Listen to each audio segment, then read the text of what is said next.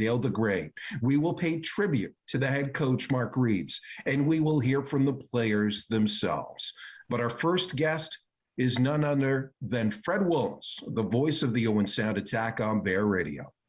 Fred, great to see you. Do you still remember 2011 as vividly as I do? It's funny. I was thinking about this when we were setting it up. And Andy Brown has been quoted as saying that he remembers every minute of that day. And I'm not prepared to say that I remember every minute, but there are a lot of visages and sequences there that are still very fresh 10 years later, Manny. What emotions, what feelings do you remember having, Fred, and still have today? Because you were there when it all started in 1989 and that first championship coming in 2011. Yeah, and when we made the call of the winning goal, we said 22 years in the making, and different people have asked me, was that pre-rehearsed or were you ready with that? Absolutely not. That was an explosion, and that's what I remember. And even just talking to you now, Manny, you get a chill in your arms and a chill on your thighs and a chill on your cheeks when you think about that or when you watch it. And you're probably like me that you've listened to the audio and you've watched that audio connected to the video 1,000 times, and it never fails to evoke that kind of reaction, within your body. So in terms of the emotion, it is still very, very real and very, very vivid.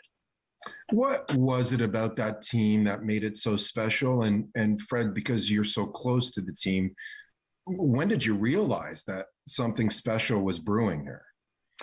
It's interesting. I know you're well connected with Matt Dumichel, and there was a game in Windsor in the Western Championship Series, game number 4 of that series, and Owen Sound was leading the series 2-1, and the game was tied going to the third period.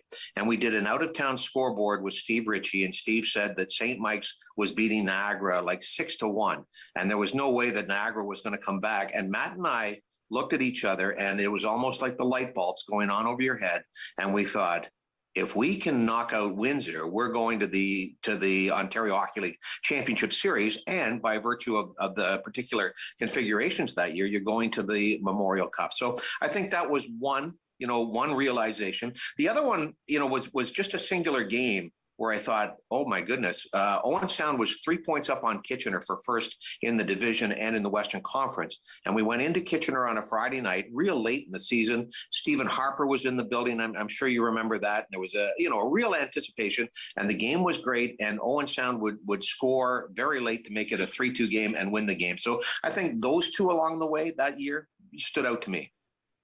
Those were two really good games too, because I remember watching and listening to that game in Windsor, knowing what the score was happening. I think that's a great point. Let's go to that championship series then, because Owen Sound actually lost the first 2 games. And did you, the adversity that they never had, what were your emotions there? Did you know that this team had it in them to come back? No, I don't think so, Manny. The second game was, I think, a Thursday night in Owen Sound, and St. Mike's won those first 2 games convincingly.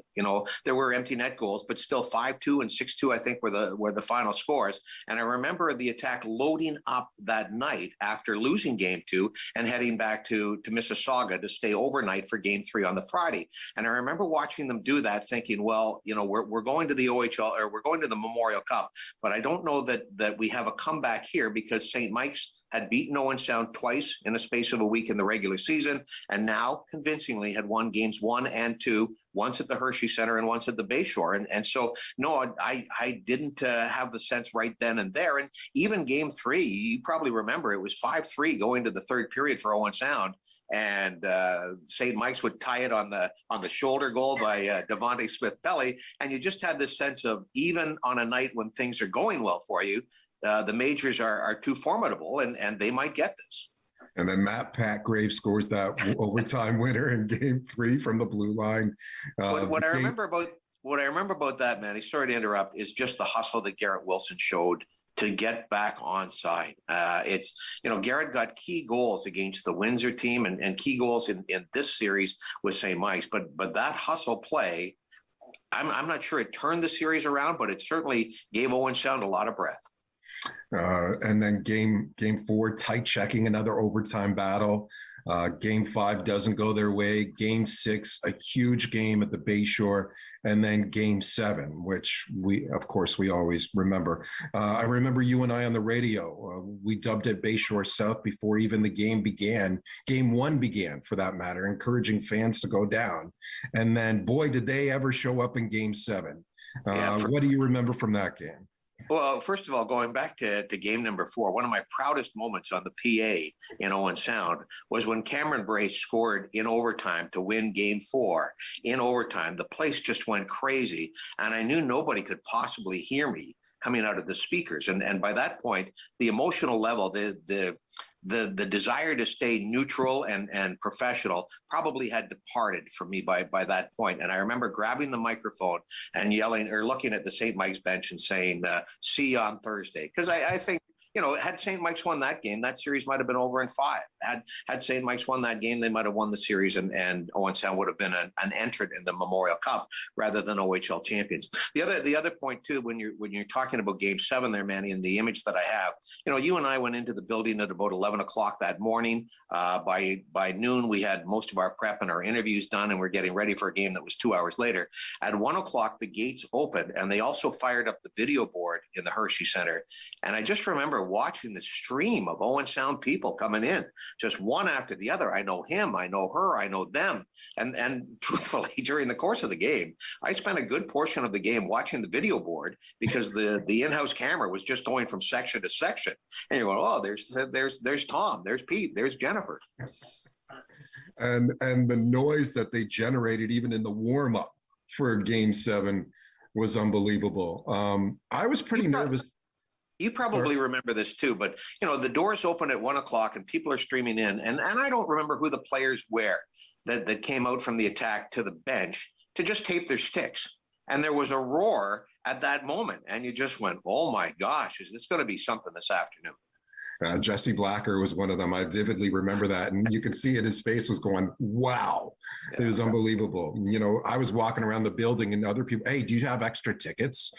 One of the great stories of all time, I was standing in the lobby before Game 7, and Jerry Files' wife, and I apologize, I've forgotten her name, but she grabbed me and said, do you have extra tickets? Because Jerry thought that he could buy them at the box office.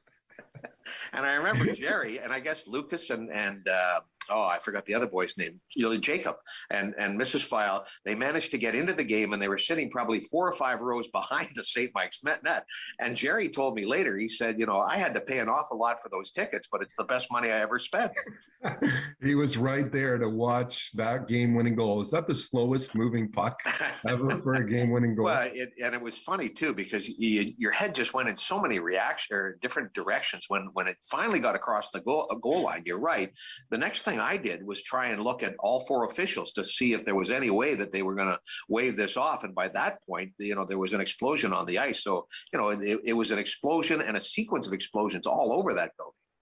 I had a series of emotions explosions that I had to remember to shut up and let you talk on the radio to announce the goal. It's funny too, Manny, about that. The call is probably over the top, but understandably so based on the excitement and what transpired. But I think if people actually could see what was going on when we made that call, they would understand it, because the crack security in the Hershey Center, for whatever reason, allowed 3 or 4 people to come into the press box and stand in behind you and I. And while we were trying to, maintain some form of decorum, we were being shaken and punched and pushed by these fans behind us who were naturally excited. But, what in the world were they doing up there in the first place? Yes. The ride home, the parade afterwards. What do you remember from that? Well, the signing at Checkers Restaurant. I signed an autograph, and a unique autograph signing. I think what really stood out beyond that was the number of Owen Sound flags, from Mississauga through to Shelburne or Primrose. And then north of Shelburne, my first thought was there's a fire at the liquor store in Dundalk. The fire trucks were out and the police sirens were there. And I'm not sure if you remember the sign or not. It said, "Get her done." But it looked like this family had knocked down their neighbor's barn and painted "Get her done" on this one, and they stood on the side of the road. So the ride home was terrific, and also, in that day and age, texting and whatnot were in their relative infancy, and I do remember while I drove, you spent most of the time organizing a parade or making sure that everybody could get down to the Bay Shore. So it was a fabulous ride home, and just like Andy Brown says, just another minute in what was a tremendous memory.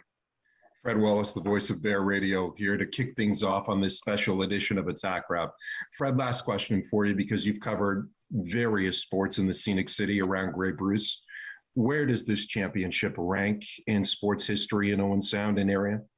It's a good one. If you look at the major sports that take place in Owen Sound, everybody has their place and everybody has their passions for it. So for me, I would say no question, it's number one. But for those that saw the Mercuries in 1950 or the Crescents saw the Crescents in 1951 and the Mercuries in 50-51, that's probably bigger to them. And in fact, there are some people in Owen Sound today that talk as if the Mercuries played 10 minutes ago. I also would put in my certain top five, the lacrosse championship of 2003. Owen Sound didn't win it. Kitchener actually won it here in Owen Sound, but the game and the tournament, that President's Cup was pretty terrific. So I'll rate it as number one, but with respect to all of the others that have taken place over the history of the city. Yeah, maybe there's a recency bias there too, but there are some tremendous highlights in sports history in the city of Owen Sound. Fred, thanks for skating down memory lane with us here and celebrating the championship. It's been great fun, Manny. Thanks for the call. We've got a lot more fun coming up on this special edition of Attack Wrap with some special guests, the architect of this team and the players themselves. Stay tuned as you watch this special edition of Attack Wrap on Rogers TV. Thrilled now to be joined by the president and part owner of the Owen Sound Attack, one of the original Super Six, as they call them, Bob Severs. Bob, thanks for joining us. Really appreciate it. Oh, it's a pleasure, Manny. Thank you so much for doing this. It's exciting. It is exciting. Did you ever think in your wildest dreams when you bought the team from the Holiday family that you would be celebrating an OHL championship in 2011?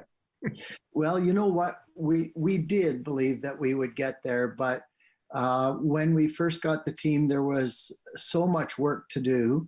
And there was we knew there was a long road ahead. But I think there was a great plan put in place, and it did come to fruition. It was quite wonderful. Do you remember that time when you bought the team? Oh, yeah, very much so. We've laughed about it a few times. I don't know if people know, but it was... there was some real anxiety around organizing the financing. Of course, none of us are rich people, and I remember the night before the sale went down, my wife, who is a very careful woman, said to me, if this doesn't happen, we're going to have to move. So we were very happy that it all worked out because I quite like living here. So that would be the summer of 2000, if my memory serves me correct? April 1st. April 1st. I think maybe that's significant. It was April 1st.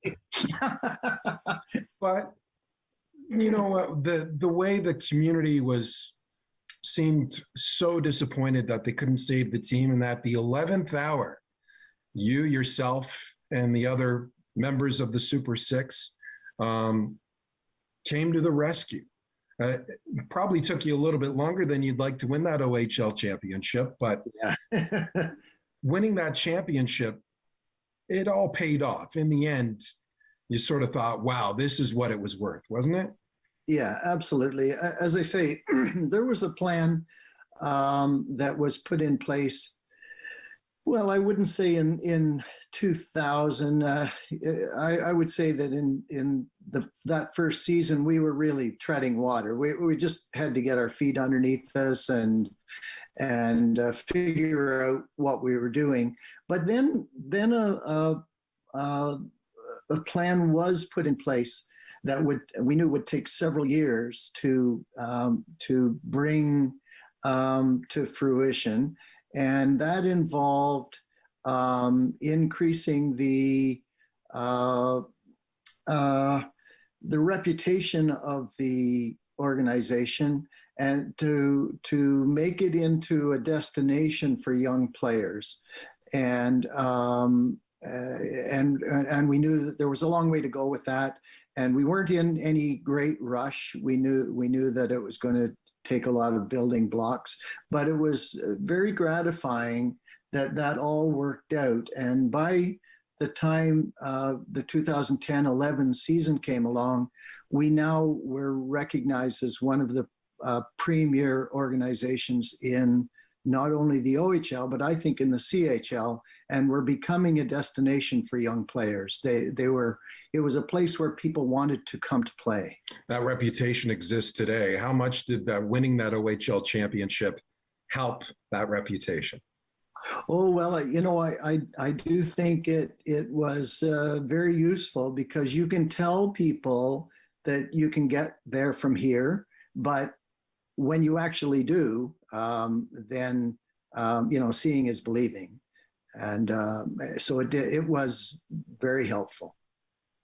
Let me take you back to the summer of 2007, because you and your group had to hire a GM and had to hire a coach, and you hired Dale DeGray, who in turn hired Mark Reeds. Talk about those two gentlemen. Well, Dale, I think, has demonstrated that he is one of the brightest minds in junior hockey, anywhere in the world, actually. And he is hugely respected in the hockey world, as evidenced by the fact that when the league needs advice from a general manager, they very, very often pick up the phone and call Dale, and he is on the competition committee, which is the central committee for general managers in the Ontario Hockey League. So it was fortuitous to be able to find him sort of at a point where he wanted to make a change from what he was doing, and to be able to land somebody who is so enormously connected in the hockey world. And then for him to turn around and recognize that Mark Reeds was in a situation where he was very successful in the minor pro coaching game, but was probably thinking that he had got himself into maybe a little bit of a cul-de-sac, and that moving to the Ontario Hockey League would be remarkably good for his career. So it was just one of those incredibly incredible good luck stories. And when Mark came, he brought a wonderful professional attitude to the room, and the players absolutely loved him. He was like everybody's big brother, a remarkable guy, just a remarkable guy. The media loved him too. Let me just put that out there. Well, he was funny. Yes. He could certainly keep you entertained. Yeah, wonderful. That is so true. So you hired them in 2007, and they came up with their plan, and it's the summer of 2010, and they bring in Terry Virtue as well. But did you know in that summer, before the season even started, Bob, that you had an upcoming year that was going to be special? And if not in that summer, when did you realize that this was a special group? Well, we knew that we had a great core, and that Mark had done a lot of education with the young guys that he got in 07, 8, 08, 9. And he taught them to play the way he wanted them to play. And we became a puck possession team, a high tempo team. We divested ourselves of players who couldn't play that style, and we brought in, as you're well aware, some key people who I think when we saw them in about mid-October, we recognized that almost anything was possible here. And I'm talking about Matt Petgrave and of course Andrew Shaw. These people made a huge difference in the way we approached the game. And I know Mark was very confident that something good could happen. It's interesting, though, that if you look back at the media comments, and I'm not talking about our media with you, because I think you've always had a really good picture of what's going on, but around the league, there was no confidence in our prospects for the 10-11 season at all. In fact, I remember reading something out of another place that'll remain unnamed, and they picked us to finish 9th. So anyway, I remember in the Western Conference. Yeah. So that would have been 18th overall. So anyway, but I think Mark was convinced that we were a bit better than that. So. And you finished first in the Western Conference, in fact. Yeah. But I don't know if you ever did, if that team ever did garner the respect that it did. Did that bother you, Bob, or did you like flying under the radar during the regular season? I love that, actually. I always want our guys to have something to prove. And I think a team plays well if they have a bit of swagger. So it's okay to think you're okay, but it's not okay to think that you're terrific. And I don't think a hockey team needs to have anybody pumping its tires. I think they need to look at themselves in the room and say, this is what we have and this is who we are, and just get the job done. And I think Mark believed that very strongly. He didn't want guys to get ahead of themselves. So it was fine that nobody had any confidence in us. We had confidence in ourselves. You had a confident bunch, but they deserved to be confident. You had a Joey Hishin, you had a captain in Garrett Wilson, you mentioned Sean Petgrave, you had Robbie McNarty, Jesse Blacker, the Jared Maidens was a rookie. You had a three-headed monster in goal. So it was a wonderful group. I mean, gosh, like when you think about front to back. Matt Stanish. I'm trying to remember more names. Yeah. Yeah, it was a potent group, but other than really Joe Hishin, no superstar. I mean, obviously Joey was one of the class acts in the league, but at that moment, but there were no other mega stars, and nobody had any trouble getting their head through the door, coming in and out of the dressing room. They were very low key, and they were workmanlike, and they got the job done. And I think we snuck up on a lot of people. Yeah, you didn't have a player in the top 10 in scoring. You didn't have a goalie in the top 5 in goalie categories, but here you were, first in the Western Conference. You beat London in the first round in 6 games, swept Plymouth, beat Windsor in the conference finals in 5 games, and then you faced a Mississauga team that was getting set to host the Memorial Cup. And you go down the first 2 games, you lose the first 2 games before you win game 3 and 4 in overtime. So, Bob, let me take you back to the first part of that finals. You're down the first 2 games. What are you thinking? I'm thinking that we played our game in both those games, that we weren't chased out of that rink, and that it was going to just take a little time for people to recognize that we that we could play with these guys, and I think I'm not a firm believer in luck, but I do think that we were a little snake bitten there, especially in the second game, and that. But I still felt that that it was well within reach, and we tried to impart that to the players to recognize that they were really the class of the league, and that it was still quite possible.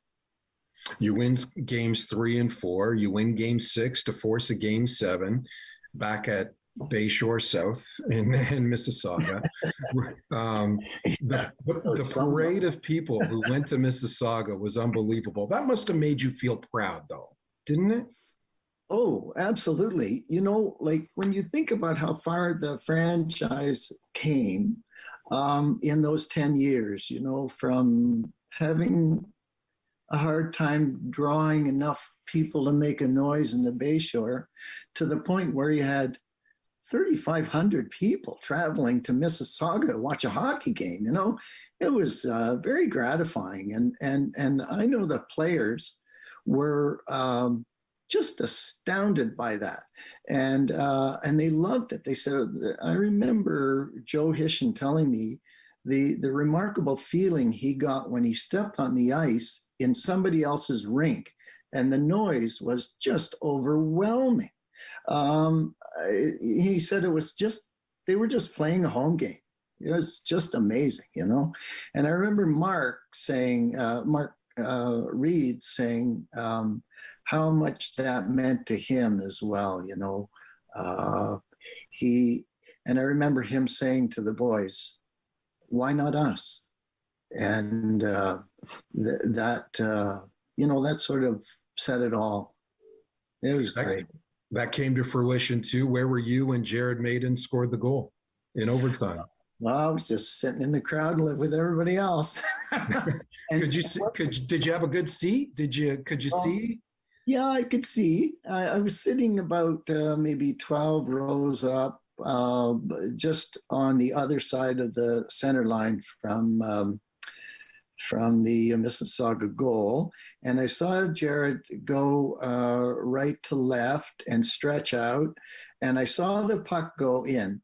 And I looked at my wife, Barb, and said, I think we just won, but wait a minute. Because she'll tell you I don't get too wound up about stuff. But anyway, I said, I think we just won. And then the guys are all in the corner. I thought, well, I think that's what just happened. Yeah. And then the parade that was organized that night, and the sea of people along Highway 10. I don't think you could have written a better script. No, I think it's an iconic story in junior hockey for Canada.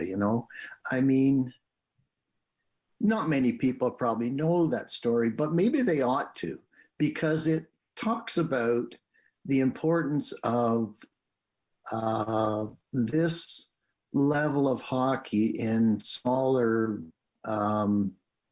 markets and smaller venues across the country. And I'm sure the same thing would happen if the Prince Albert Raiders won the championship, or if Kelowna won the championship. These are not big cities. They're mid-sized places, but the hockey is so important to those communities, and it helps to define the community, and it gives them something to pull around, And yeah, it was a wonderful experience to see that, and to see the reception that the kids got when they walked into the Bayshore. I mean, again, they were astounded, absolutely astounded by that. And I will be eternally grateful to the people of Grey and Bruce for doing that, And I, on behalf of everybody in Grey Bruce, I think they're eternally grateful to you and the other owners who saved the team from moving out of Owen Sound. And I think you make a great point, Bob, in that junior hockey can tie together a community. And I think that was on full display in May of 2011. It was, yeah, that was a really exciting moment here. And my bet is that we're going to do it again. I wouldn't bet against you. How about that? Final question for Bob Severs, the president and part owner of the Owen Sound Attack. What will you remember most from that whole experience from that year? I think it was the feeling amongst those players and their love for their coaching staff and Andy Brown. That team was as close a group of human beings as you might ever find. And they, I stay in contact with some of those guys still, and I can tell you that they are still, many of them, the very best of friends. Their parents are the very best of friends. So it has, it's been a defining thing in those guys' lives, you know, and it will go on for a long time. So that's the best thing I remember about the whole business. You will hear the name of Mark Reeds aplenty in this show. And as it should be, Mark Reeds not only was a great human being, but a great coach that brought together a team that won that 2010-2011 OHL championship. And even though he's not with us today, we are glad to be joined by his wife, Mary Reeds, joins us on Attack Wrap. Mary, thank you for doing this. Oh, yes. Pleasure to be here. I can't believe it's been 10 years already. Do you remember that championship run? Oh, yes, I do. It was a great ride. It was really fun. Very fond memories. I want to take you back actually to 2007 when Mark was initially hired by the Owen Sound Attack, that summer of, I think it was July 2007. What do you remember about that time, and how much did Dale DeGray had to convince Mark Reeds to take this job, and did you play any role in that? I don't think Dale had to do too much pushing. He knew it was a great opportunity. It was a family decision though, because it was a major move, and there was a lot of moves with our family, but this was, to another country. So it was a little bit, it was a little difficult for me to think, can we handle this? But I said, yes, go ahead. We'll do it. So I guess I should say then, how much convincing did Mark need to do to you to take the job? A little bit, but I really wasn't that bad. I usually kind of went with it, except once he wanted to go to Alaska, and I said, I just don't want to do that. When I looked at Mark's career beforehand, and I remember this and having the conversations with him, he really never coached junior hockey players. So how did Mark sort of talk about that experience, about going from coaching older hockey players to coaching 16, 17, 18-year-olds? It was definitely a change. You're more molding their character. And I remember just him having to check with the teachers and counselors from school, make sure their grades were up, all that. It took a little bit of time for him to get used to that, but he jumped into the role. But, he'd say, oh, so-and-so's not doing so well, or this person's doing great, or, but he was like, well, I have a whole new set of family. I have all these boys they have to watch over. So it really was a great experience. That's all I could say. And he enjoyed it. I'm sure you were a sounding board for him during that time. What do you remember about that championship season when you were around the rink, when you were talking to Mark, when you went to games? What did I remember about it? Just the excitement in the air, like the whole town was just buzzing. And I guess because I'm from a bigger city, so it's a smaller town, and I just feel like the hockey is like everything. And everyone just, you could see it everywhere you went, at stores and at restaurants, and not only at the rink, just everywhere you'd go, there were signs up and people were like cheering everybody on, and they mentioned something and go attack, go. And it was just really precious. It's a little bit more quaint, I guess, when you're in a smaller town, and just how excited everyone was. So that's what I remember the most, was just the people were so nice and just so genuine and just so welcoming. Mark seemed to really excel and really enjoy building that team up to that run. As we talked about it, he was hired in 2007, and it was a 3-4 year plan to sort of build that team. Could you tell that he was getting really excited that was going to be something special that year with the way Mark was talking about his hockey team with you? Yes, I know it takes a few years to get the right mix and get everybody on board, get the guys with character. Because he had won a championship before, he knew that there's something special you can feel when a team all gels and gets together, because you don't win a championship if the team doesn't love each other. And really, they have to be able to step into roles, and maybe they don't want to do that role, but they're going to do it because they want that team to win. So he just knew he had the right mix. He could feel it, and I could feel it. So I've been through a few things, a few runs with him, and you really can tell a difference. And so that's what I could say about that. He won the championship in Owen Sound, and then he went to Ottawa soon afterwards. I think he was hired by the Senators in that June of 2011. Did Mark ever talk about afterwards his time in Owen Sound and what that meant to him?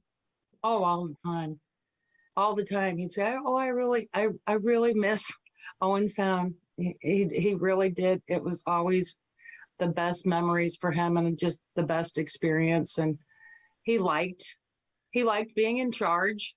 He liked putting all that together. He was thrilled to do it, and he thrived on it. So, and he really did love the city. He just had great friendships and just a lot of great memories there. Yeah, unfortunately, we lost him way too soon in 2015. But do you think he realized, Mary, and do you realize how much of an impact he had on the lives of those young men that he led to a championship? I do. Yeah, some of the players, it's a little sad, but when he had passed away, and even before he passed away, some of the players were visiting, even the hospital, or texting. And sometimes I had his phone. Sometimes I got to see the texts, or after he passed away, the people were sending emails and texts, and just, I was overwhelmed with how much these players loved him and how much he had an effect on their lives, and not just for hockey, just as people and a role model. And so it was really inspiring, and his whole family knew how much they loved him. So it's something that you said earlier really rings true. It was like a second family, another family that he had with that hockey team. Almost like, I feel like he was almost like a father figure, a second father, role model. someone they could go to. And even later on, players might even when he's with the Senators, they shoot him an email or call him, just to discuss something because they felt comfortable, with him and they trusted his judgment. So. A lot of the fans got to know you, Mary, during that period in Owen Sound. Where are you now? Where are you living? How are you doing? How's the family?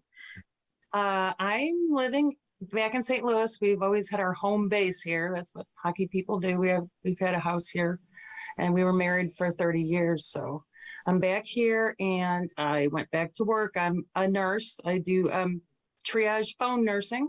So I listen to people and help them all day on the phone, and it's challenging, but it's really rewarding. And then my daughter is, we had our first grandchild, and that's been really exciting. I wish Mark could see Charlotte, our new grandchild, but I'm sure he does up there. And then my son is in Philadelphia. He's working for a pharmaceutical company, so we kind of all have to touch base with each other, and but things are going pretty well. So we have a pretty big family here. I'm from a family of 8 kids, so there's a lot of family.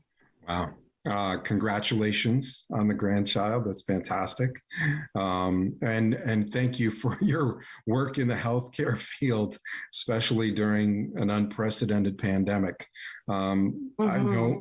I know we all have great fond memories of Mark.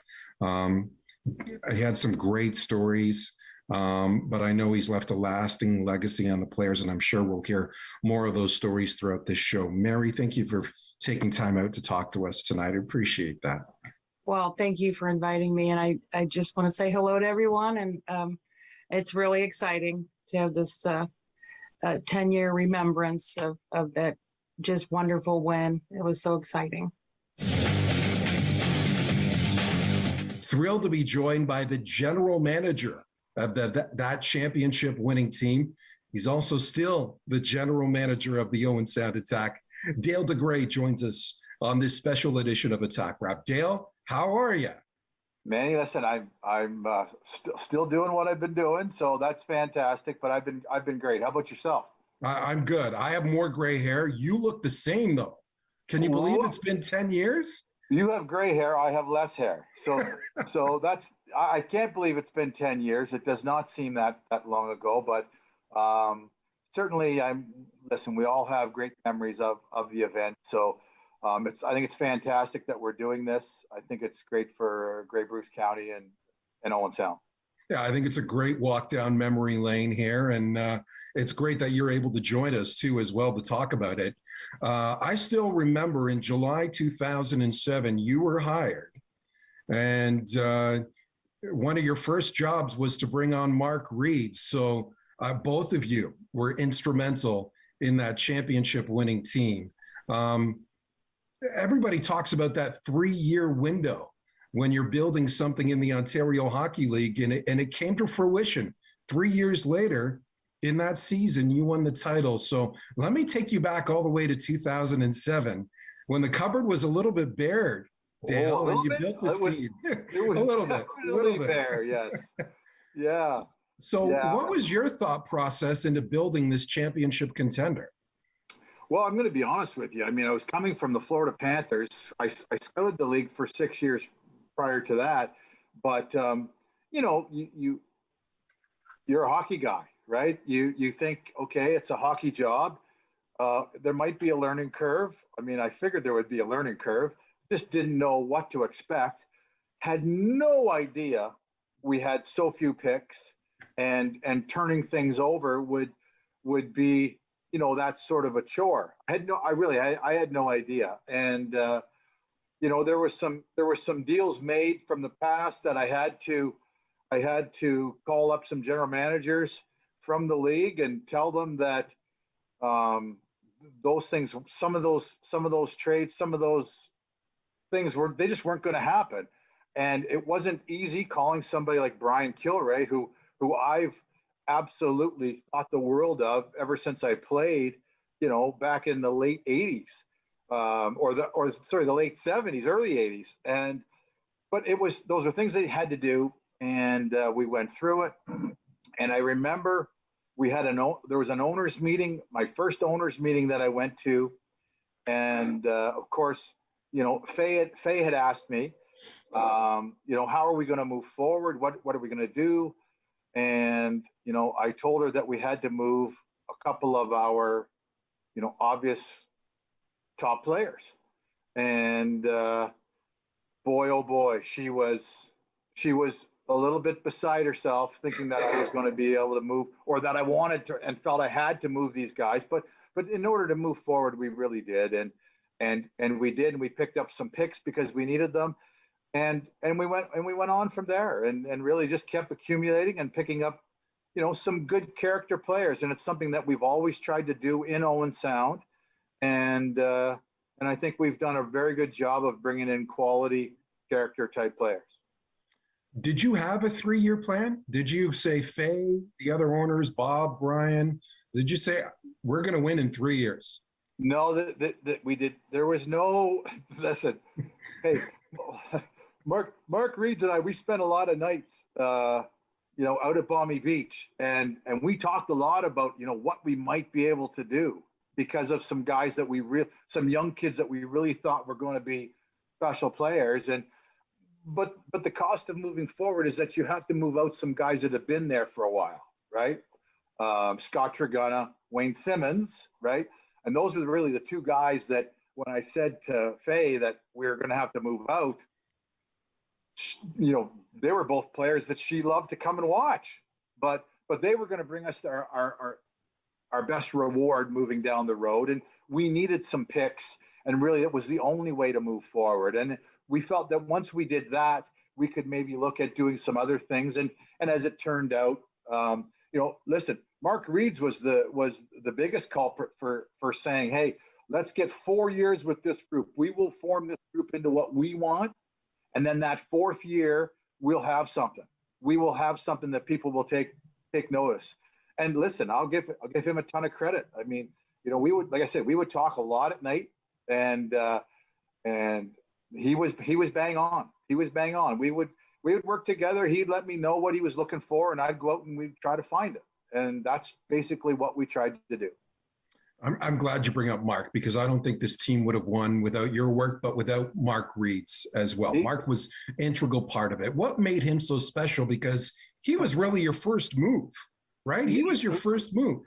And I'm sure, listen, not living in Owen Sound and listen, I mean, and I know I took some kick in the pants for not living in Owen Sound too, but the thing that people didn't realize right away was that Mark and I in the old Colonial League, not the Colonial League, United Hockey League, in the old United Hockey League, the owner of his team owned my team and owned another team as well. But the other team, they got all the best players. Mark and I were given the same envelope of cash, the same amount, and we had to do what we could do with that envelope to the best of our abilities. I was lucky to be 500 coaching, and Mark was always in and around 700 in his coaching or more. And I always, now listen, I played against Mark, and I knew the type of player he was, the feisty, pain in the ass that he was. And so I made the phone call. And, one of the things that we talked about was in the old United Hockey League, he was in Kalamazoo. And I said to him that if he wants to move on, my approach to him was that if he came to the Owen Sound or if he stayed in Kalamazoo, the only way a general manager or the head of the director of scouting in the NHL would watch one of his games would be as if their car broke down going through Kalamazoo to another city. and he used to talk about that because I told him that. And then when he came to Owen Sound, he absolutely loved it. He loved it. And the biggest thing that he had to get his head around was at the levels that he'd been coaching, and I always laugh when we talk about this, is that he used to think, well, where he was coming from, he had an unlimited amount of cards. Like they didn't even have cards. And contracts he had were 24 hours. So you could bring Manny Paiva in and he could be absolutely no good, and he would just turn around, get rid of him the next day, and then bring somebody else in. So he thought we could do the same thing where we only have 30 cards. And then he had a hard time understanding that if I bring a guy in, put him on a card, and then he goes out, that's still one card. If I bring another guy in to replace him, that's 2 cards. So at the end, I think at the end of our first year, I think we may have used the most I've ever used, 29 cards. And that was because he wasn't so sure how it all worked out. And I was trying to appease him, but still had to make sure we had enough guys to get on the ice. He really was the push for trying to do the right things right from the get-go. You know, when you inherit a team from another regime that, you know what, they were successful. But it just wasn't what we were looking for. And Mark and I were both on the same page of what we wanted. We just had to get there. You brought in Terry Virtue in the summer of 2010. He's probably strutting around saying they brought me in and we won a championship. But what was the thinking about hiring Terry and adding him to the bench? Because I know he played an integral part as well. He really did. And when he came in, the big thing was, you know, it's junior hockey. We're a small market, and we're trying to, you know, he was a local flavor, right? So I thought win-win for us. You know, he had played. I think he had coached a little bit, assistant coaching in the East Coast League. And I thought for us, that might be all we need to give Mark a second set of eyes, you know, another head for ideas. And, you know, Mark, listen, Mark will tell you, he's perfectly fine being on the bench all by himself, whether it was defensemen or forwards and goalies. He had it all figured out. So this was a luxury for Mark to have another coach. And Terry did a great job. You know, Terry really sort of, you know, he became good friends with the kids right away. And so if Mark wanted to be hard on him, you know, Terry was there to, you know, to sort of massage the kids along to make sure that the message was still getting out and we were all going in the right direction. Let's talk about some of the players on that team, of course. And you had a huge hand in picking a lot of those players. Joey Hishin, though, he was not one of them, right? He was. And hey, listen, Joey and I still to this day, we talk about, so obviously Mike Futa before me drafted him, and then Mike left, and then I had to sign him. And, you know, the thing was that Joey's plan was he thought he was going to go to Kitchener. So I had to go and get him signed. And Joey to this day says his mom never makes roast beef. And I know I went to their place for dinner to meet with them, and I know we had roast beef dinner. See, Joey will watch this and laugh because we talk about it all the time. He thinks I was in somebody else's house. But anyways, so that's what I had to do. I had to get him signed to bring him in. I didn't know who Joey Hishin was. I had no idea how talented he was. I just saw this little cart driving, you know, race car driving kid from a family that, you know, felt that driving race cars was less dangerous than playing hockey and walking across the street. So I thought I was going to have a tough go. But we all know Joey Hishin. He is a diehard hockey kid at the rink. You give him an opportunity to be at the arena, be on the ice, he's not leaving. Yeah, he stirred the drink for that team in the regular season, but I thought in the playoffs too, he maybe didn't put up the goals. I think he had maybe 5 goals in the postseason, but he did everything else right, whether it's face-offs, PK, defensively. That series against London in the first round. Yeah, he became that sort of guy that everybody wants to have, you know, the guy that when you're on the bench or you're coming off the ice and you see him and he is there ready to go, it's like, okay, let's just get on the coattails because he's going, let's help him out. And it didn't matter what situation he was in, offense, defense, whatever. He was a special player. He really was. And really, right from the minute he put on an attack jersey, he was a special player, Manny. You could see it in the stands. You could see it in the broadcast booth for sure. Yeah. And I know you could see that. He was one of those special players on that special team. But let's talk about the summer of 2010, because in that summer, did you know that your team was close?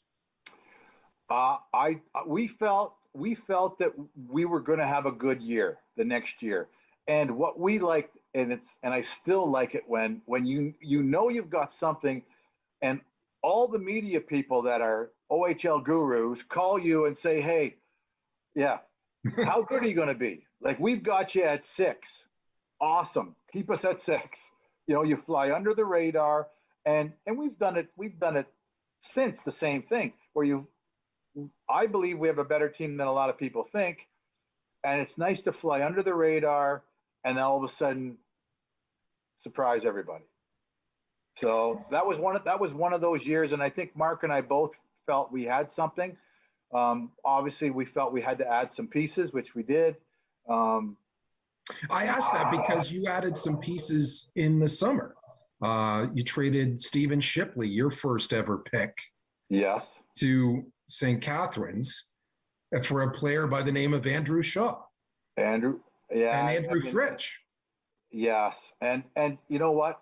I can still remember watching video and not really wanting to do the trade, but felt that, you know, Ship was going to give us a real good return.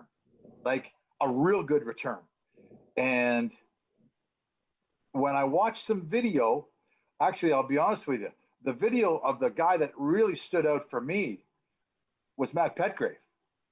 And there was a sort of a guy that, quite honestly, how I approached it was, you know, would you, I knew that they would move Andrew Shaw. That was fine. I shouldn't say that.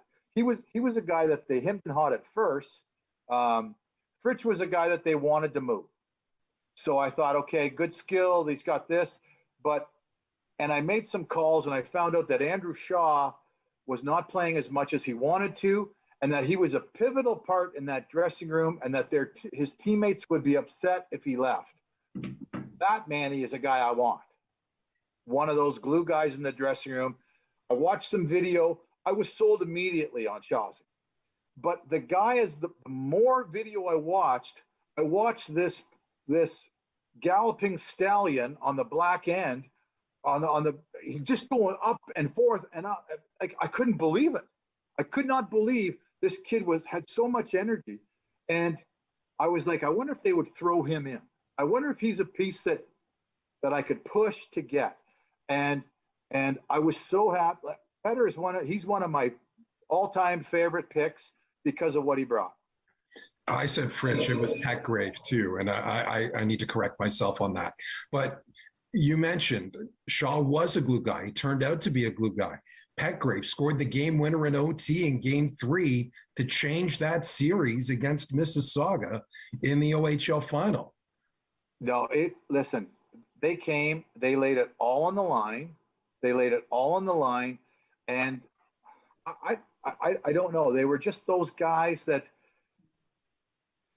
you could put out in whatever situations and really contribute. And that was what Mark and I talked about. Just bring some guys in that can contribute. Shift in, shift out, and be glue guys with good energy. And you did that. Like I look at some of the other names on that team. Garrett Wilson was not drafted by Owen Sound. Garrett, I'll just stop you, Manny, but Garrett was a guy that the year before, I think it was the year before, I went out to watch a different player. And Ian McClellan and I went to watch somebody else in St. Thomas. And when we got back in the car, the only kid we could talk about was this number, I think he was number 15, and Garrett Wilson. And we were like, I wonder if we could ever get an opportunity to get this kid, right? And as it worked out, we certainly did. I don't know what we gave up for Garrett. Did we give up maybe a second round pick? No, it wasn't even that high. So you made that trade with Windsor. You made another trade with Windsor for Jesse Blacker. One of my all-time favorite. This kid came in and he became a man amongst boys at times. A lot of games. He's still a guy that I would love to show the videos of Jesse, the way he defends. He was just a big, strong, heavy stick, great shot, great feet. Jesse just had to have somebody rein him in a bit to keep him a little bit more anchored to his own end, because he felt that he could go and go and go and go. And you got to love his enthusiasm, but he was limited. But boy, he was a heck of a player for us, and a great asset. I'll continue with name association here, because in that summer you also acquired Liam Healis. Awesome. Like, another one of my all-time favorite. I can still hear him in the dressing room when I was sitting in the coach's room, just rallying the guys. He was just, because where he sat, it just echoed down the hall. Still see him as a Peterborough Pete on their website with the black thick rimmed glasses and his goofy grin, and just thinking, you know what? He doesn't even look like a player, right? but that year, you have to remember, so being in Oshawa, I had season tickets for the Oshawa Generals games, okay?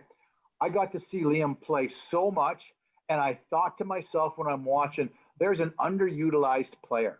This kid could play on your first line, and he would check like a dog on the fourth line. And it didn't look like he complained, didn't look like he worried about anything, but let me put a jersey on and let me go show you how I can play. And just love that about him. The kid who won the playoff MVP award was another trade, Robbie, don't call me Bobby McNarty. Yeah. So yeah, I didn't. You're right. Because there's a guy, because I would show up, I would be like, hey, are you Robbie? Are you Bobby? Like, it's funny you say that, because I would always be a little bit uncomfortable on how do I refer to you as, right? But another guy that I used to see a lot coming into Oshawa, go to Belleville. Like, I always thought he was a great skater with really, really good skills and a phenomenal shot. And he reminded me of a guy I grew up with, Todd Huey, Garrett Huey's dad. And that's what when I saw him, I was like, you put him with good players, he's going to take his game to another level.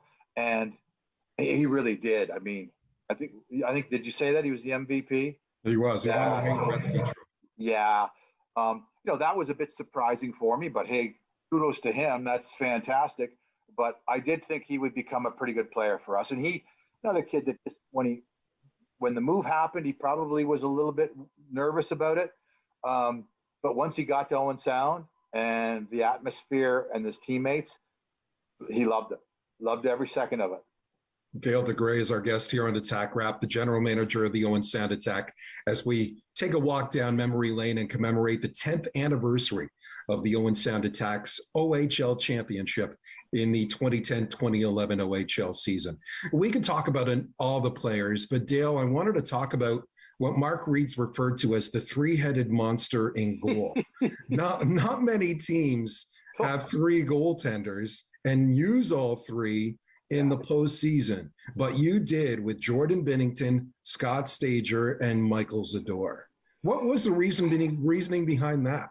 It was just injuries. It was that's all that it was. And listen, I would like to say that one of them didn't deserve to stay with us, but I can't, And the thing was, what we knew obviously you have to keep your numbers at 25. You're limited to 25. When we traded for Michael Zador, we weren't sure what was going to happen, right? But he came in and it was lights out. He was lights out. You throw a young kid like Binnington in, he was lights out.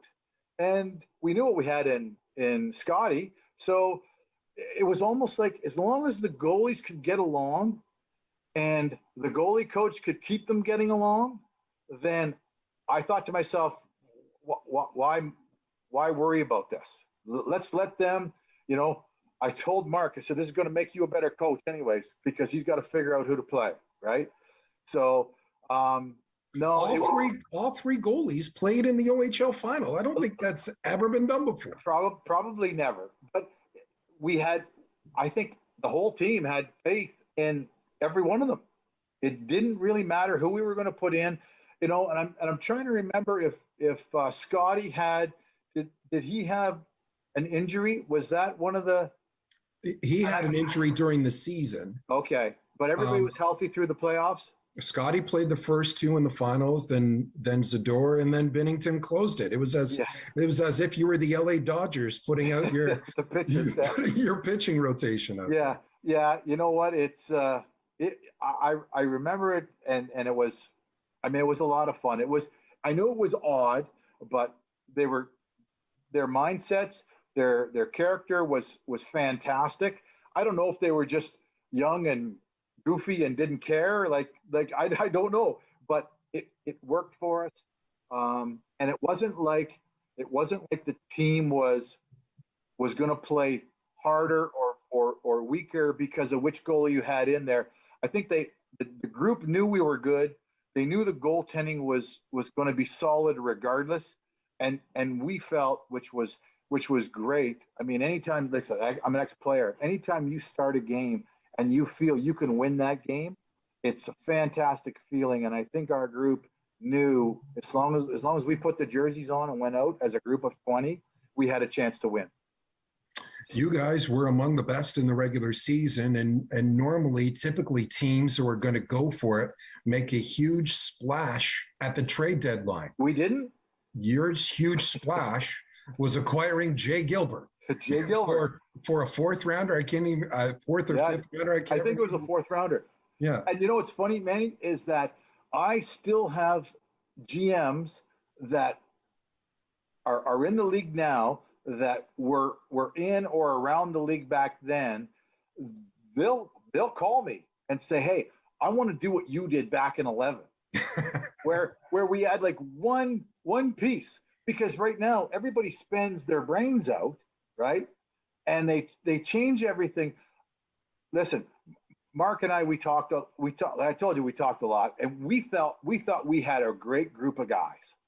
And I mean, yeah, we put up a lot of wins, and we were exciting, and we were a good team, but we had a great group of kids, and that was what we were sort of planning on moving forward with.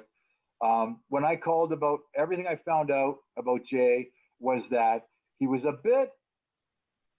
exactly what we needed, a big, steady defenseman. But I heard that he was competitive, but he was fantastic in the dressing room. And he was a bit of a card where that he was a little bit on the funny side and kept guys a little bit in stitches. But I thought we had such a focused group that would sort of almost be a welcome commodity. You know what I mean? When things get really, really pressurized. So, I mean, he was fantastic for us for what he played, the amount that he played for us as far as games go. But he really was. He came in and, he showed us that he belonged in the lineup every single night. You talk about that close-knit team. You finished the regular season first in the Western Conference. You did not have a top scorer in the top 10.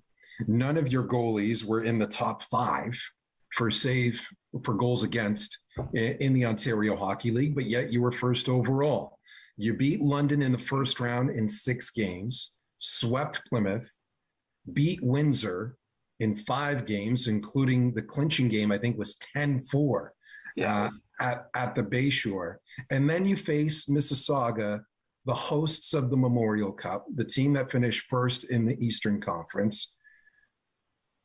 What do you remember from that postseason run? Seemed like London was the toughest hurdle to get over in that postseason, and then you face Mississauga, and you lose the first 2 games in the OHL final. Yeah. I think first off, I got to tell you, that's my approach to analytics right there. You just sort of summed it all up. That's what all those analytics really truly mean, right? You got a good group of guys with a good team. They're just going to go and win. So it doesn't really matter. But no, I think our group realizes, and it's often when I trade for a guy that comes in from the East, I think they realize just Cody Cece was a guy that I could tell you about. How he realized once he came to Owen Sound just how much of a different world it was back then, coming from the east to the west, right? And I think we felt that if we could win the West, we got a great chance. And I mean, with Mississauga hosting, we were going anyways. So what do you really have to lose, right?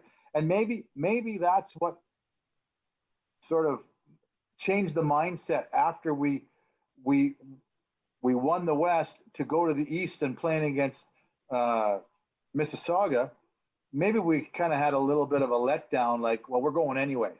I don't remember that, but maybe that subconsciously was something that affected us in the start. But what a great series.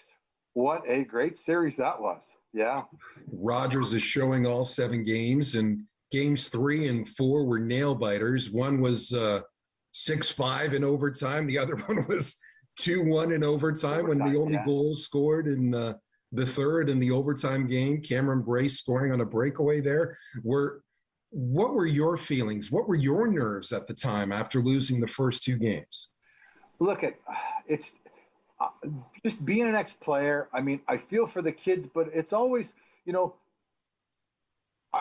I'm not on the bench. I'm not on the ice. So my feeling is a little bit more reserved as far as I think we have a great team. I think we have a great coach. And if we come up short, we come up short. But I thought that, especially once we won in overtime, first game, then you walk in the dressing room, you could get a sense like, guys, we're right here. Like, the hell with the rest of it. We are right there. Then we won the next game, and then it was like, now we're going back to the Bayshore. I think was it game 4 you went at the Bayshore. Yeah, we went down to this, and then it was like, okay, let's see how this all plays out, right? So you could sense it in the dressing room. I didn't feel it from up top, although, boy, was there some pressure cooking in the stands with the fans, right?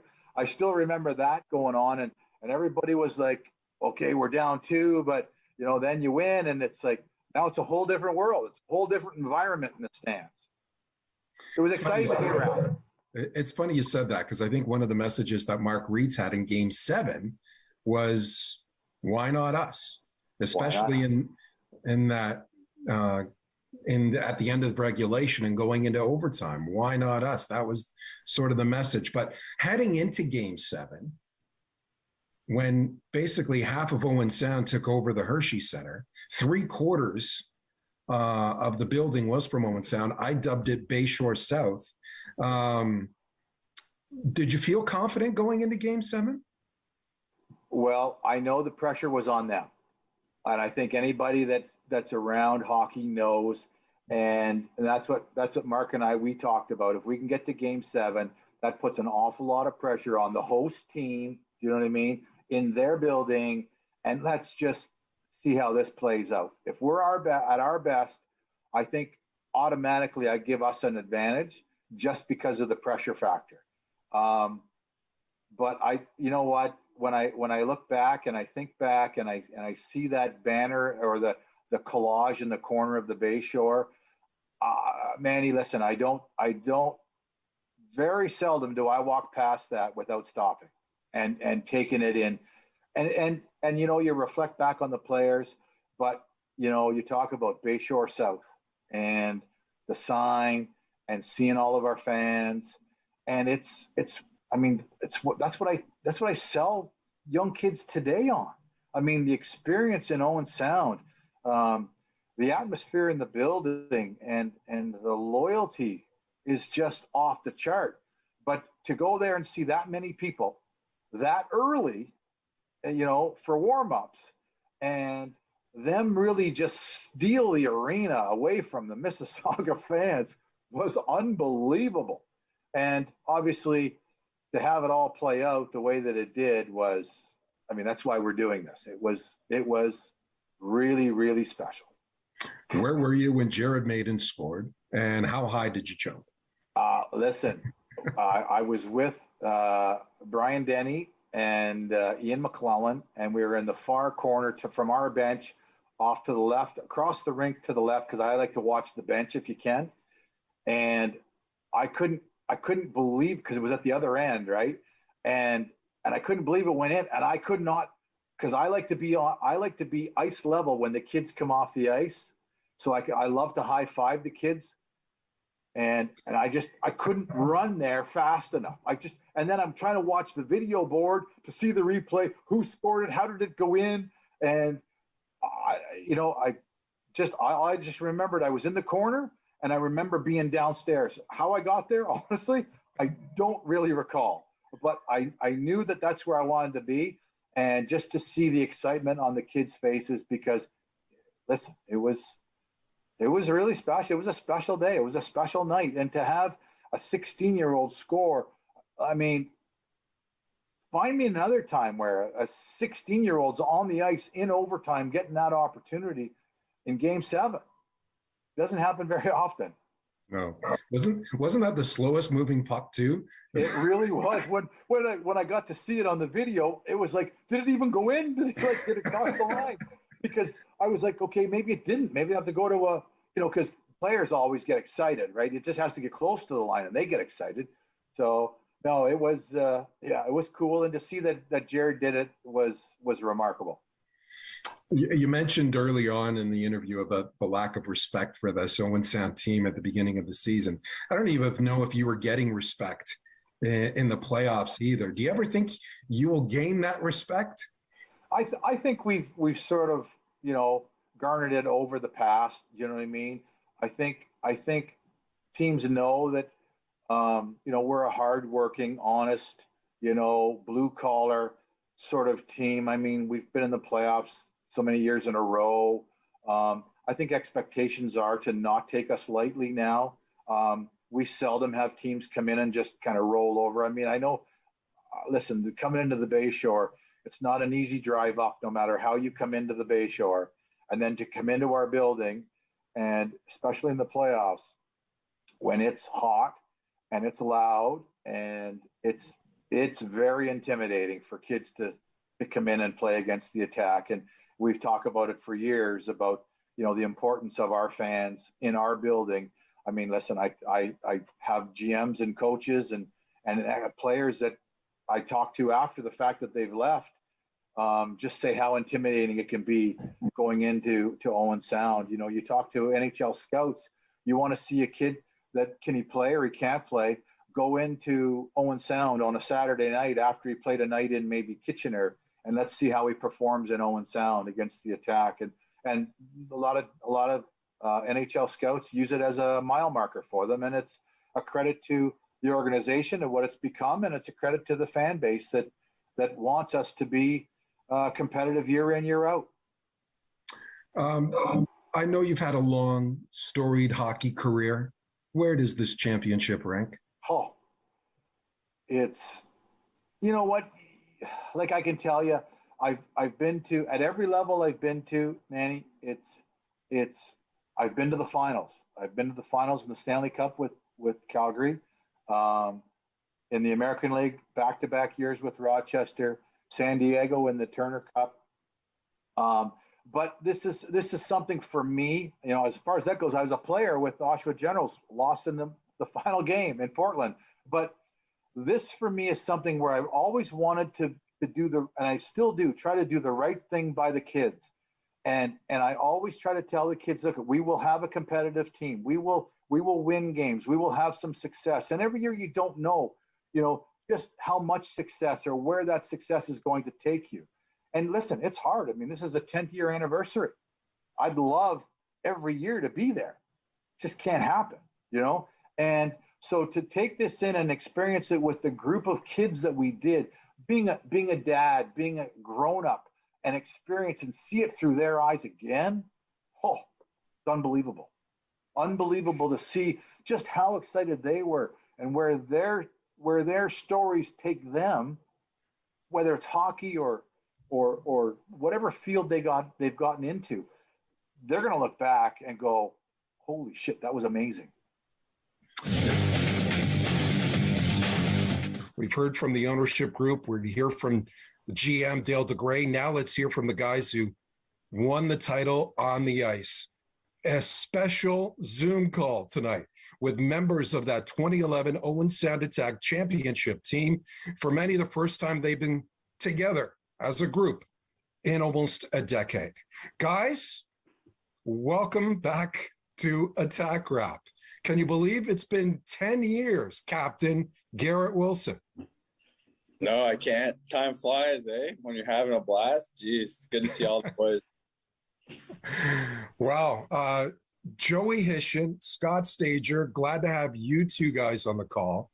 As it looks like we're getting somebody else onto the call here too, just in time. But Scott, Joey, you were the longest serving members of that Owen Sound Attack team that won it all in 2011. So when you think back to that championship run, what did that mean for you guys? And to culminate, you started, was it 07, 08 was your first year, and then you won it all in 2011. Go ahead, Tom. Yeah, we were drafted in 07, Hish? You were just a young stud back then. But yeah, it meant a lot to see it go from essentially, I think we had 13 rookies that year to winning a championship in 2011. It was pretty special. Sorry, we're gonna have someone that interrupts me here. That's okay. Look, who are we looking at? Who's that? That's Steven. How old is Steven? He is turning 4 next month. Wow. That's great. And how's his hockey skills? His hockey skills is good. I just put up a big screen protector on the garage there with a net and some plexiglass. Wow. Please welcome into the box. Please welcome into the group chat Andrew Shaw as well. Andrew, how you doing, Shawzy? Shawzy, this chat just got a lot up there, eh? I'm not a technical guy. I couldn't figure it out. Hey, glad to have you on. Also onto the program, Brendan Childerley, Liam Heelis, Jared Maidens, Daniel Zweep, Greg Steger just left the call, and Robbie, don't call me Bobby McNarty. What am I calling you? Is it Robbie or Bobby? What's going on? No, not Bobby. You just said that's my name. Don't call me that. But Joey, chime in here for a bit because you and Scott, you 07, 08, that first year, you 20 wins that year, and 4 years later, you won the title. Yeah, it was kind of crazy. Only 20 wins that first season. I can remember, like, to finish that season too, we lost 20 in a row. To Mark Reeds was going for his he was going for his 500th win with 20 games left in our season, and we couldn't get it done for him. So we made up for it. Obviously, Mark obviously passed away now, but such a incredible human. I think every single guy on this call would say, if not the best coach they ever had, one of the best coaches they ever had. So just an incredible guy that had stayed connected to so many of us after we had won it. And yeah, to be able to win with this group and Mark behind the bench, Terry Virtue, absolutely incredible. And, you know, like getting drafted with Scott, and Helms isn't on here, but getting drafted with Scott in 07, me and Scott played like a little spring hockey before the draft together. So we knew each other a little bit. But yeah, an incredible run. And like I said, I got to give all the credit, or as much credit as I possibly can, to Mark Reeds, because I think he was probably the main reason we were able to pull together and win a championship. Let's talk about that there, guys. What's Robbie, what's your memory of Mark Reeds? My memory of Mark Reeds? Yeah. What do you remember about him? Well, Mark was a communicator. Like, he didn't have to bring the whip to get a team to play the right way. I don't know how he did it, but it could have just been his knowledge and depth of the game, the way he understood hockey players, being one himself, playing 400 plus games in the NHL. He just had that knowledge and was willing and happy to share it every single day. For myself personally, you know, when I came to Owen Sound, I was heading in one direction with my career, and Mark brought it back.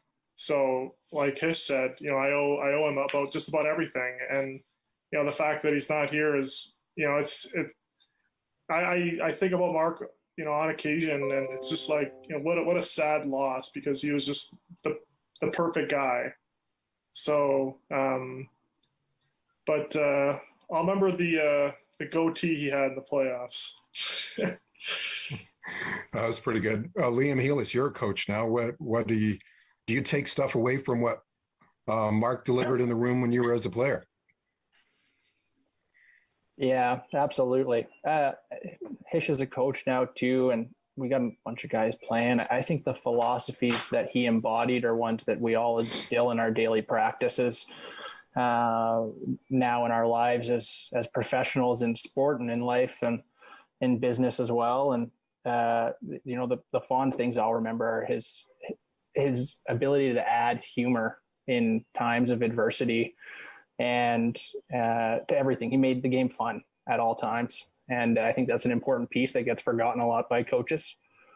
Whether it was him ripping out late to a practice with a sock on his head, or crowing like a rooster when somebody missed a pass, whether it was Cutter or Petter or myself. And I'll never forget sort of those little easy memories and reminders too of the game, where he wasn't really hard on you, but at the same time he made it funny, and he made it a great learning environment for all of us. Let me ask you guys as a group, and you guys can talk about that. When did you know that 2010, 2011 team was special? After we won the first 9 of 10 games, I thought, okay, something's going on here. I remember we lost the first game, but we outshot the team 50 to whatever. And it was like, we should have won that one. Then we won the next 9 in a row. So it didn't take too long. I would think once we traded for the certain players that we got, the team just gelled together. It was just like a big family. In my 4 years there, it was definitely the closest team that we had for sure. Shaza, you got traded there. What's your recollection of first the trade and then joining this bunch? I remember hearing that we were supposed to be one of the worst teams in the league, so I wasn't happy when I got traded. Was pissed. Oh my God, he was so pissed. He called me. He hated it. I stopped on a few bridges on the way up there. I was contemplating whether or not to jump, but no, I just remember it was a bunch of misfits when I got there, a bunch of meatheads, if you may. But we gelled together. We all bought in. I mean, Mark was an incredible coach. I owe him a lot to my success as well. I don't know. He let us be us. He knew what we were good at, and he knew how to get that out of us. And I think just a bunch of small town misfits. I think just we were all older too. So I think the veteran presence helped a lot as well. And, some of the young skill guys we had coming in, it was a perfect mix of everything. Yeah. Yeah. I think everyone held each other accountable. That's the way you got a girlfriend mix on a winning team. So started with Mark, ran all the way through, and everyone kind of just held everyone accountable, and we were able to get off to a good start to the year, and we just didn't look back. Jared, you were a rookie on this team. Did these guys welcome you with open arms, or talk about that experience? Because it sounded like you were a pretty close-knit team. First off, what's up, boys? Miss ya. Mad dog. Yeah, no, it was definitely an awesome experience coming in as a rookie, and just not knowing what you're walking into till you started seeing these guys, in the room together on the ice. I mean, I had some pretty bad habits as a young guy, which I'm sure a lot of us do come out of minor hockey. So just Mark being on me, the other guys holding me accountable, the team in general just taking me under their wing was pretty special, and it was an amazing experience that I wouldn't trade anything for. So it was awesome year.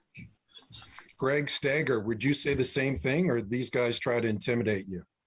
No, honestly, I was a little intimidated. But yeah, like I think for me, like I didn't have the natural gifts hockey-wise that Mates had. So Amen. coming in, everyone was hard on me and stuff, but it kind of taught me, I don't know if I was like as dedicated as I should have. So kind of was a quick learning curve into what it takes to really be, not only successful on the ice, but also off the ice too. And I think I attribute a lot of how I've done after hockey to that team, because it was kind of the first time I've really been held accountable for stuff.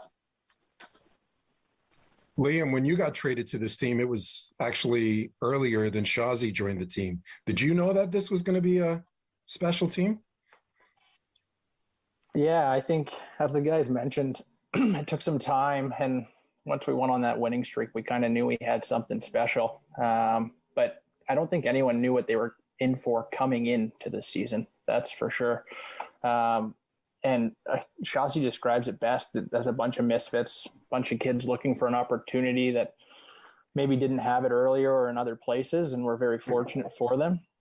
It's kind of like the Vegas Knights. And I think we kind of had that underdog mentality too. And we played teams that had firepower and were projected to be, those teams or the big teams. Guelph was just down the highway, and they had the likes of Latta, Holland, and Taylor Beck. And I think that's who we were big on taking the boots to. And Windsor I think they were previous 2-time Mem Cup champions.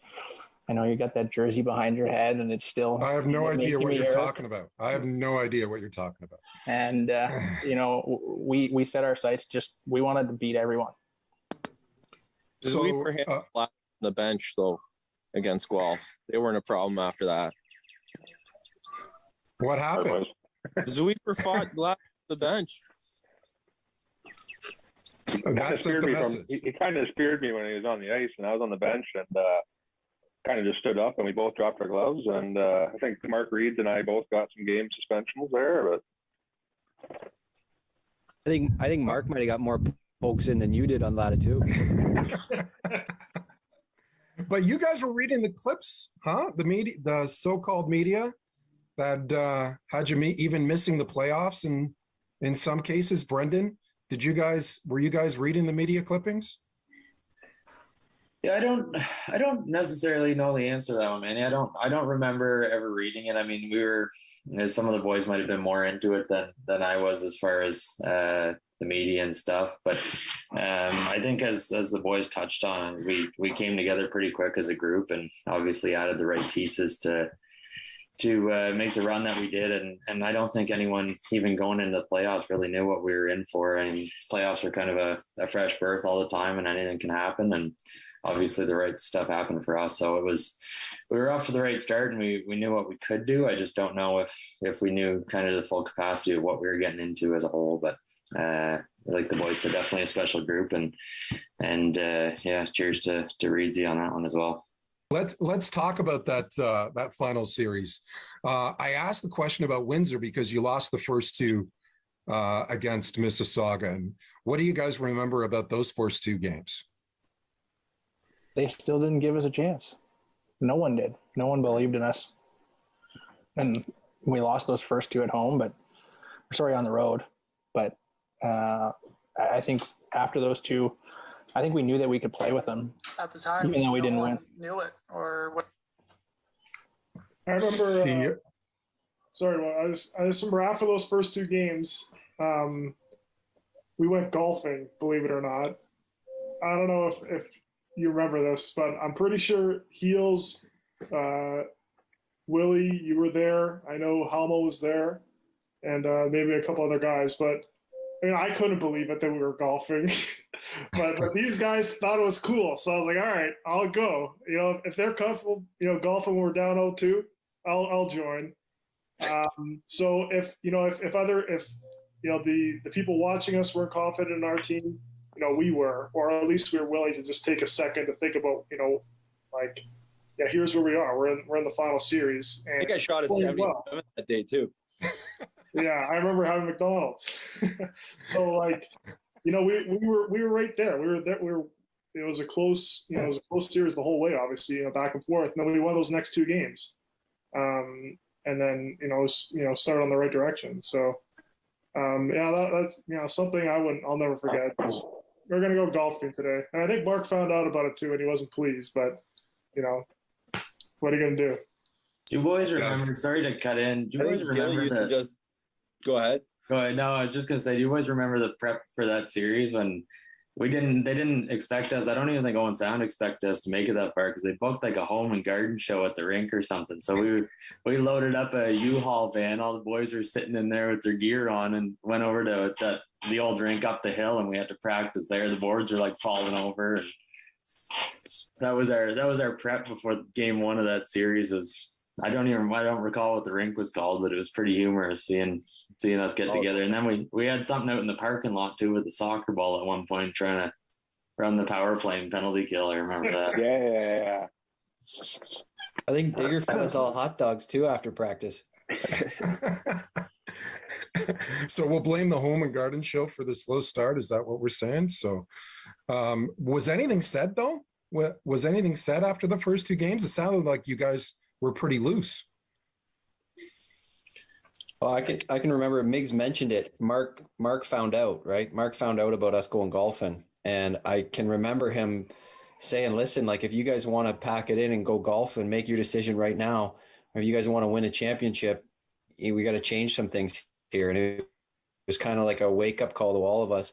I don't think any of us put our golf clubs away, but it definitely woke us up and it definitely turned around. Hey fellas, I got to get going. I got to help with the kids. Get them off to bed. All right, Tone. I actually got to get going too, boys. I got to go to the game. See you, Shazzy. Lucky Hey, Slid. Hey, Shazzy boy. See you, buddy. See you, boys. We'll all get together soon here, eh? Yeah, you're mansion, bud. Game 6 back at your rink in the Bay Shore. It was a must win. They had a 3-2 series lead. What do you guys remember about Game 6, if anything? I think I remember. Was Bracer score a couple goals that game? Bracer scored a big goal in Game 4 too. The overtime winner, Hish with the nice feed to the breakaway. Bracer had a big Game 6. But did you guys feel pressure in that Game 6? I would say there's always pressure, but our fans were unreal throughout the playoff run, I would say. Like just going to the rink and playing in front of them was just amazing. I thought, like, you almost feel like the fans are on top of you when you play there. Yeah, it must be nice every time you step on the ice, they scream your last name, eh, Zweepy? Yeah. Kind of scares you a little bit. Greg, when did you guys figure out that half of Owen Sound was traveling to Mississauga for Game 7? I mean, the way back was crazy, and then it was basically a home game. I remember like getting to the rink and kind of looking around, and it was kind of like, there's a face I recognize, there's a face I recognize, and me and kind of Rose looked at each other being like, wow. So yeah, really cool game to play. Like, I was a spectator that game, but really cool game to watch. We couldn't believe it. There was so much family there too. So we sat with everyone's families, and then, coming back to Owen Sound was pretty mind-boggling to say the least. Yeah. So Game 7, you guys go out for warm-up, and it's like a home game for warm-up. They are cheering like for you. Three quarters of the fans were ours, I believe. I think Mississauga never had that many fans at a game. Yeah. He's right, 100%. Did that atmosphere help when you guys came out for warm up? When you guys are taping your sticks and you see half of Owen Sound in the building, did that help you guys at all? Miggs, what do you remember about that? I can't really remember, but for sure it helped. I mean, and also I'm sure it hurt Mississauga too, because here they are in their rink, and all of our fans showed up, and they got 3 people supporting them, and they're all Suzikas's family. So, I mean, yeah, it just made it that much more special. But I want to go back to earlier in the series. Didn't Petgrave score an overtime winning goal or something on a clapper? Game 3, right? Yeah. Point. So, sometimes it just someone as ridiculous as Petter scoring an overtime winner that could just change the whole course of a series. Obviously we had to earn every inch we got, but it's things like that. I don't think they had Petter pegged as the guy that they had to look out for, and then he goes and scores that goal, and it's just like, well, we're a team that just has so many different layers that you have to be aware of. So yeah, but yeah, going back to Game 7, yeah, for sure. And of course the drive home back, that I'll never forget. The drive home back was absolutely incredible. I remember Willie and I think Whitey got to go in the little car on the and I remember Binner complaining, like, how come they get to go and none of us get to go out there? And I was like, Binner, don't worry, man. Your time will come, okay? Just your time will come. It wasn't just one guy. Robbie makes a great point. Like, you didn't have a goalie in the top 5. You didn't have a goal scorer in the top 10 in regular season scoring. There seemed to be always someone that stood up. Isn't that right, Garrett? Yeah, 100%. That's why we won. We just the whole playoffs. I think different guys were scoring OT winners and scoring big goals for us throughout the whole stretch. So when you have a new guy stepping up every night, it's going to be hard to lose. So yeah, that just kind of showed the depth of our team and the work Digger did to build a team like we had. That rang true in Game 7. Mike Helmo scored the first goal of the game. And then a rookie by the name of Jared Maidens scored 2 goals, including what might be the biggest one in Owen Sound OHL history. Jared, what do you remember from Game 7 yourself? I just remember the butterflies going to the game and just obviously never being in a situation like that and going that far. But like you said, as soon as we got out there and saw all the fans, it was pretty amazing, pretty special, and a good opportunity. But yeah, the goal I remember was like the worst/best goal I've ever scored in my life. And I just happened to be there at the right time. And I mean, these guys led us there the whole year. I just happened to be in a lucky spot in front of the net, and I whacked at her like I was putting on the putting green. So no, it was a pretty special moment. And these groups of guys led us there. Buddy. Clutch. Didn't you win the face-off too back? I don't think they trusted me on the face-off, Manny. No, I don't know who was it. I think was it Heels? Oh, Heels. Wasn't it you? Was it Heels? Yeah, I think I was in the face-off circle there. Heels snapped her. So it was Heels, Brace, and Jared out there. You're I was right. on the That bench might for some reason. I don't know why. I was going to ask my line mates, but here I am on the bench. We played the whole year together too, so I'm trying to. I remember I was shit. Shawzy was suspended Game 7, so I think I was playing center in Game 7. Oh, that's what it was. I was wondering who was playing in the middle. It was. Yeah, so I think that's why the lines are all jumbled up. Yeah, and like most of the year, we were all on our same or similar lines. I always thought I was on the ice because I was the first guy in the pile somehow. I think I got the maids first. Yeah. So let's talk about that. So Liam, you were on the ice. You won the face-off back. I think it was to Shemich or cutting. It was cutting. I honestly think it was cutting. I don't know if I'm right. It could have been Blacker too, but yeah. And then Bracer threw it out in front. And Jared, you whacked at the puck off, I think it was Riley Brace. And that might have been the slowest moving puck into that goal that I've ever seen in my life. So let's go around the horn. So Heels, where were you at the time? Do you remember where your view? I remember seeing it go over the line, but my legitimate memory is like overhead. So I guess it's a blur, and it was unbelievable. My gloves were shed and someone jumped on my back, jumping into Maid. So it was amazing. Just elation. Brendan Childerley, where were you? I was parked right in the middle of the bench where I was supposed to be, man. No, it was I was definitely on the bench, but no, I remember watching it go in and not even really realizing it that it had gone in at the time, and then things erupted and by the time I figured out what was going on, Willie was halfway across the ice, so I was just playing a little catch up at that point. But what a feeling for sure. So that's what I wanted to know. Did you guys know it was in right away? So obviously Willie did. I think I made it to Maids before the puck even hit the back of the net, Manny. I was honestly on the back check. Like, I remember being out there being like, I got to just play F3 real high, and wasn't really watching. And I think that's why I have no idea what. Joey, did you get a good look at it? I was in the same boat as Chili. I wasn't sure if it went in or not. But I remember like the building just erupting, and I turned and gave the first guy I hugged was Mark. I don't know why I did that. Like, everyone was rushing on the ice. I was kind of a little bit late getting to the pile, but just I can just remember that being a pretty special moment in my hockey career. Like you said earlier, me and him we started in Owen Sound together. With Stage was the only guy left from that team.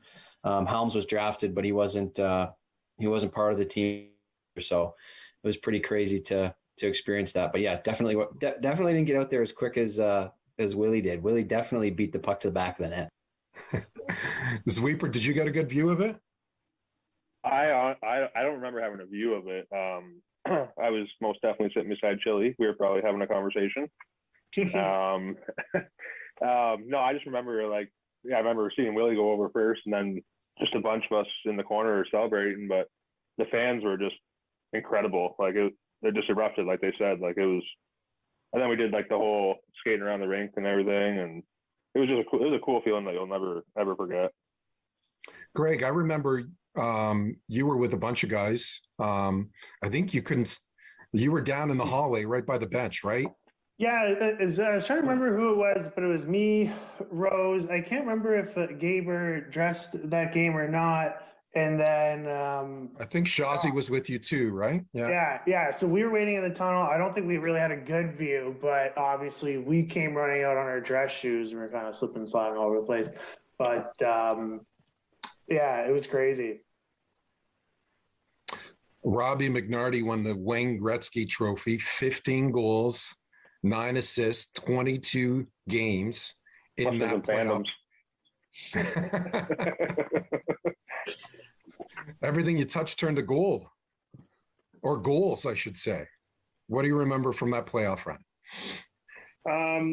Well, I guess I'll just first say when Mad Dog scored that goal, I was on the bench and I looked at Halmo, and the first thought I had was, I can't believe it's over, because all the whole season, all the ups and downs, and then obviously grueling playoffs, and it's just like in a second it's over. We won. So it almost took it took a few seconds. Like, I wasn't like Willie. Like, it took a second to process. But I remember me and Hamel jumping over and just going crazy after that. Yeah, I don't know. I can't remember what. I mean, even going back to minor hockey, I always loved playoff hockey. And then my OHL career, other than my first year where I only played 2 games and I was a rookie, so I wasn't playing a lot, I was just dying for playoff hockey. So when I finally got the opportunity in my 5th year, I wanted to make the most of it. And sometimes it goes your way. So that playoffs run, it was going our way, it was going my way. I was scoring lots of goals, and the more you score, the better you feel and the better you play. So it was one of those things. I also found that I enjoy playing teams over and over again, because I like to observe the way they play, and I get to know the other player, and I get to know what he's good at. And I just remember Mississauga's goalie, I had his number in the final series. So it's personal matchups you can get in other players' heads, and they can get in yours depending on the game. So that parade afterwards, people started lining up on Highway 10. I think you guys were talking about it earlier. Like 45 Dundalk, 45 minutes to an hour away, people were lining the highways. Had you ever seen that before? What do you guys remember from that? When did you know that they were planning a parade as soon as you got into Owen Sound that night? I don't think we really knew. Like, we saw everyone coming up the highway back. And then when we kind of got out of town a bit, we stopped because we heard they were setting something up or something. And that's kind of when we got the first taste of it there, myself and Black, or like you said, we got the ride in the convertible that led the bus, and it was the coolest ride into town I've ever been on. It was awesome. The support the whole town showed. It was incredible. And then just getting to the Harry Lumley and that being packed was even cooler. So no, it was awesome. Memory I'll always remember. I remember some guy pulled in front of the bus and just decided to join the parade and was just having the greatest night of his life. Chili, what do you remember from that parade or the party after?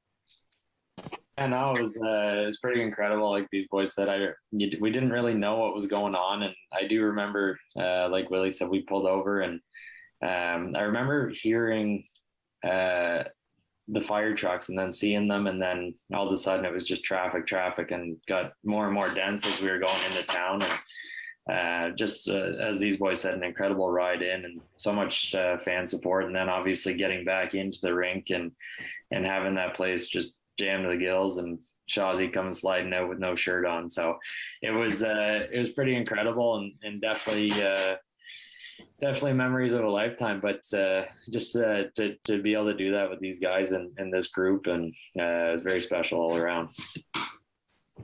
Jared, were you the mayor of Owen Sound for a whole week, or what was going on there?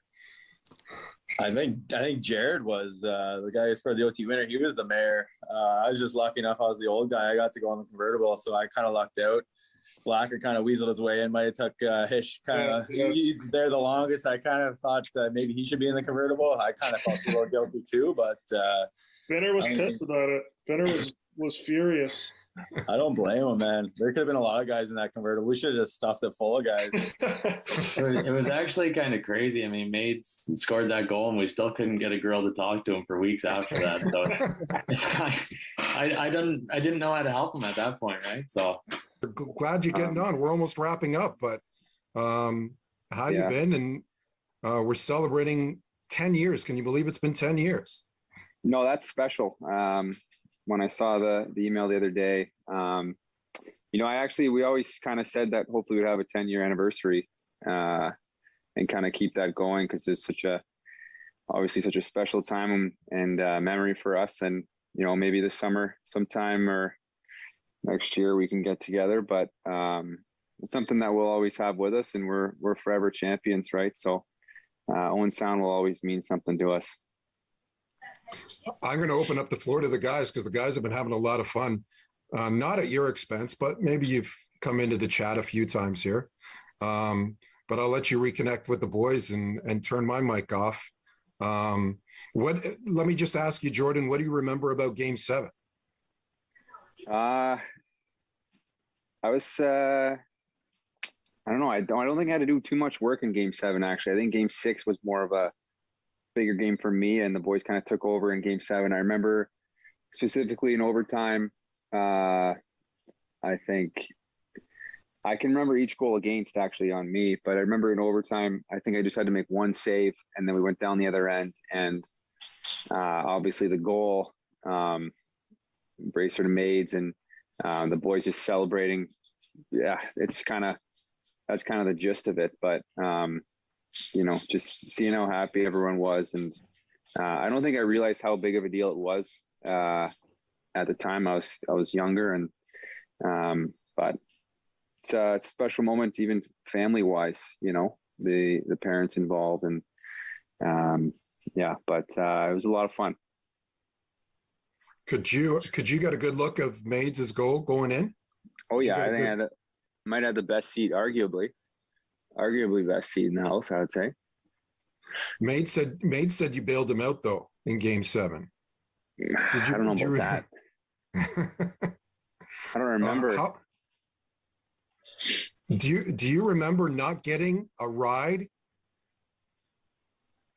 in the parade afterwards? How mad were you that you didn't get into the convertible afterwards? I remember that, because wasn't Blacker in it? Yeah, me and Black are in there. We should have stuffed that thing full of guys, man. True. Well, can you have more than one convertible? Holy smokes. Throwing rackets and stuff. Not we were throwing. It was just one of us was throwing. Yeah, well, it's not really fair if I don't have a weapon versus you, Weeper. I had no option. I couldn't hit you back. You played all the time, and I barely did. So I was like, I can't do this. Wow, that's funny. I haven't thought about that for a while. I actually do remember that story. We were in like the equipment room, and our teacher, Mr. Carr, comes over. He goes, "What are you two doing in here?" And Benner's throwing rackets at me. Oh man, that's how tight you guys. That's how tight you guys were. You could fight in the dressing room, throw rackets at each other, but then you were brothers on the ice too. Yeah, we'd always make up. No, it was fine. Yeah. Benner, what was it? Oh, we were there. We were there. I was going to ask you. Together, I believe. Yeah. Ben, I was going to ask you, what was it like having a three-headed monster? Because we had talked earlier about all three goalies playing in a 7-game championship series. I don't think that's ever been done. Yeah. Did Zades make the call? Yep. He did? I couldn't hear him. Zades did not, but Scotty was on. I remember, I just thought of a story when we were in the room. I don't know if it was said already. I apologize if it was, but we were in the room and people just started making noises. Do you guys remember that? Yeah, we haven't talked about it yet. Go ahead. No, everyone's making noises. Like Heels is doing something crazy. Boys are banging on their stalls. And I remember just specifically Zades was just doing a steady whistle, just one noise. And it was pretty funny, but we were all making a noise, and then we all stopped and we're like, Zades, what noise? What were you doing? And he just goes. Yeah, he was contributing. That was funny. It was just a wild group, and Shawzy was crazy. I roomed with Shawzy on the road, and that guy, he wouldn't even nap. So when we were playing throughout the playoffs, he wouldn't even nap, and then he'd wake me up because he knew when my alarm was. So he'd wake me up with a pillow over my head, and we'd just go at it for like 10 minutes, and we'd tornado the room, and then we'd just pack up and leave. But I'm blaming him for that. Sure, he jumped off the call. I guess before we end things, Captain Garrett Wilson, what do you remember about that year? What do you remember about that team leading this quote-unquote group of misfits? Yeah, just how close we were, like everyone said. We were a group of brothers, and we had the same goal in mind, and we were able to accomplish it. And the thing I remember most about Owen Sound is probably the fan support, the town getting behind us. And I think a big thing was the attack pack there, Helen Lewis and Brian, all of them, what they did for us, making sure that I remember they'd give us money, they'd fundraise, so we'd have snacks on the bus, stuff like that. And they're just unsung heroes that didn't get enough credit, and they really helped us along the way, supporting us. And just how close we were. Obviously Mark Reed's, how great he was for us, and how much he taught me, and how much I learned from him, and how close we were winning. I'll remember, like Benner said, it's got a place in our hearts. Wow.